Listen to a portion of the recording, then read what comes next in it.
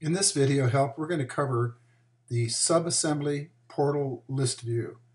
This is a little bit similar to the other list views, but as you'll see here, what it does is it provides a breakdown by the lower assembly instead of the top assemblies, and then the lower assembly drawing name and the drawing size.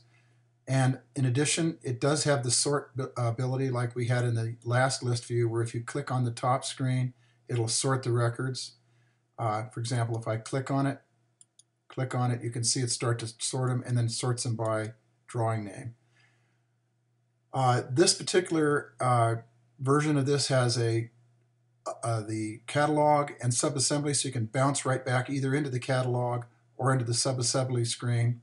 It also does have the find mode, perform, find, and show all like the other screens have had. If you have any questions about how this screen operates or anything you may need, you can also contact me on the support site, either by chat, or you can also send me an email with any questions you may have. Thank you.